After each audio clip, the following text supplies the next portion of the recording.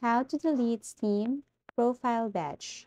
So this is a very easy tutorial. First, you have to go to your Steam account. Take note, you can only do this on your web browser.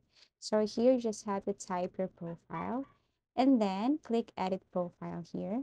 So one of the options here you should see is a featured badge. If you see that right here, then you have to click that. From the menu, select the badge that is not already selected. Right-click outside the window after choosing the badge. Now, after you right-click, look for Inspect. Usually that is below. Okay, tap that one. Now, once you open that, you will see options like Elements, Welcome. You just have to tap that three arrows and then look for Network. Tap Network. Now, click the file from the name section and then you just have to copy the URL. And then after that, you need a notepad or a Microsoft Word to paste that URL.